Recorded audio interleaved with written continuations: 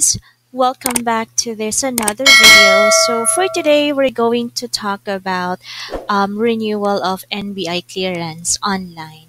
So say for example, if yung NBI clearance mo is expired na or is about to expire, this video is very much helpful for you. Yep, so may mga instructions, not really instructions, but in the event na kailangan mo ng online verification, you can also use this one for first-time job seekers. This is also helpful. So yeah, basically, kailangan nyo lang puntahan is clearance.nbi.gov.ph. Ito yung website ng NBI clearance, pag-renew ng NBI clearance. So we have options on the right, but for now, try muna nating mag-login.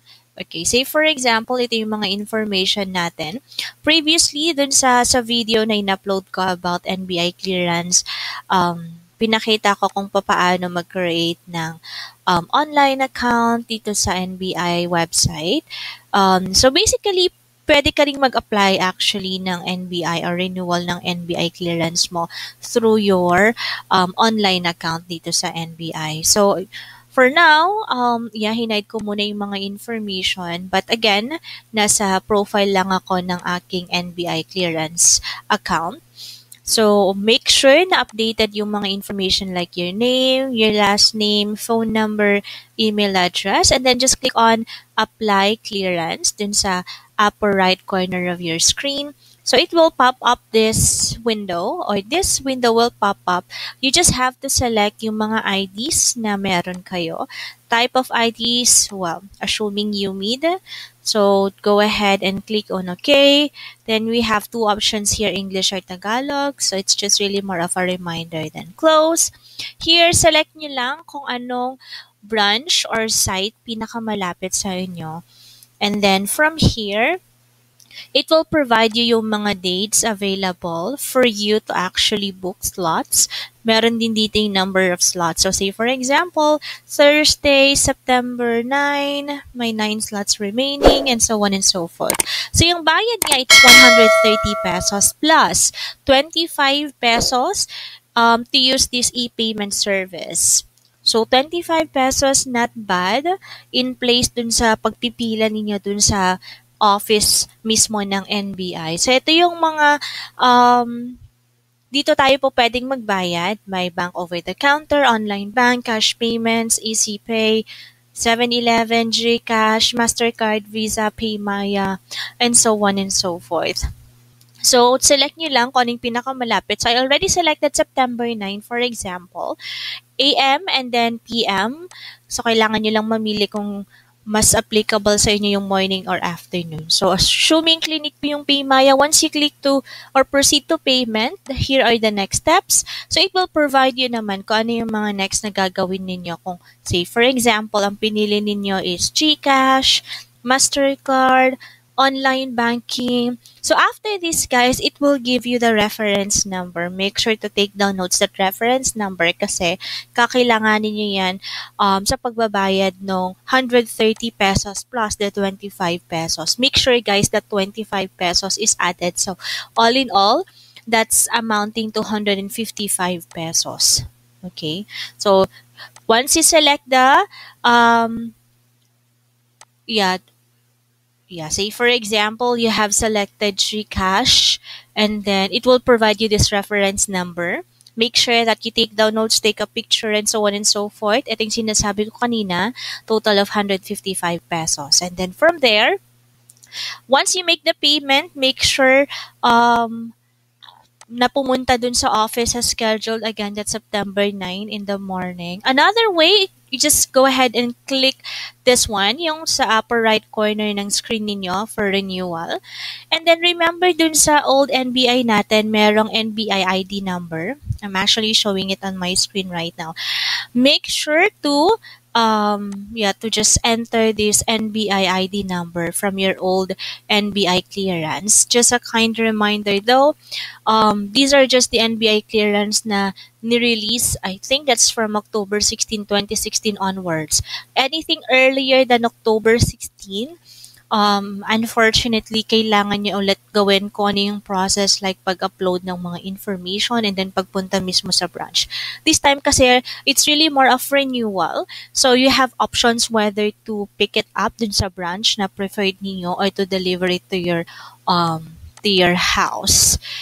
So, validation, yeah, mother's information, that depends dun sa information na inantay nyo before when you had your, or when you claimed your NBI clearance. So, yung sa akin kasi by default, pinakamalapit at CUN, 130 pesos. And the same thing, my additional fee of 25 pesos to use the e-payment service. So, again, the e-payment service, ito yung mga options. We have Bayad Center outlets, GCash, and so on and so forth. So, ito yung reference number. This is just an example, guys. I think sinasabi ko kanina to make sure to take down notes. How would you like your clearance to be delivered? You have options, pick up or door-to-door delivery. Yung sa pick-up, mas makakamura ka, of course. However, dun sa door-to-door delivery, you have to pay additional. Pero since pandemic ngayon, I would rather choose yung sa delivery para hindi nyo na kailangan lumabas. So, assuming clinic ko yung GCash, ito na yung mga information, pay using your reference number, or just simply scan the QR code. So, click OK, and then proceed to payment. This is just like an exercise. Here is the new reference number. Yung kanina kasi it's just a picture.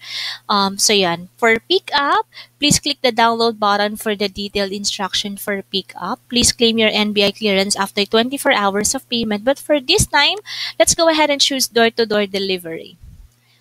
So for door-to-door delivery, after choosing door-to-door delivery, you will be redirected to the delivery service page owned by a third-party service provider. So there will be like another service provider. Dito kayo mag-make ng payment for the delivery charge. So continue lang natin yan. Just for me to show you guys kung ano yung further instruction after you click the delivery.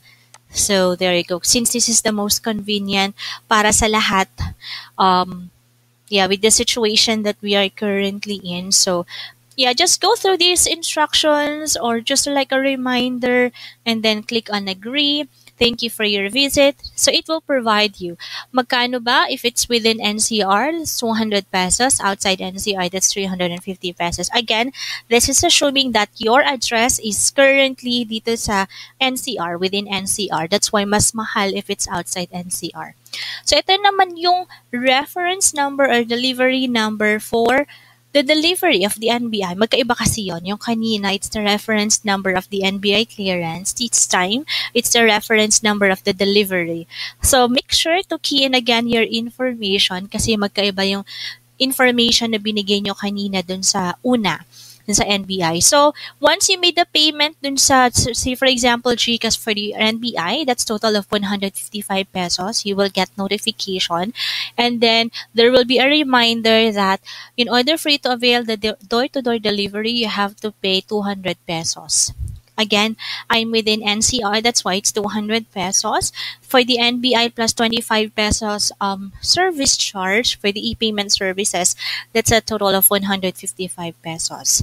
So once you've already made the payment, you will actually get an update from this another service provider that will cater or that will deliver the NBI, your NBI. So if it's called FSI Gateway, well, may information naman. So, if you wanted to make a follow-up, feel free to make a follow-up there. Yung sa akin kasi, again, I got or received my NBI clearance to delivery or door-to-door delivery like roughly 10 days. I think it's less than 10 days. So, this time, I already got my new NBI clearance. Expiration date, that would be 2022. If you notice, it's the same NBI ID number. Why? Because I actually just entered yung same information na meron ako last time.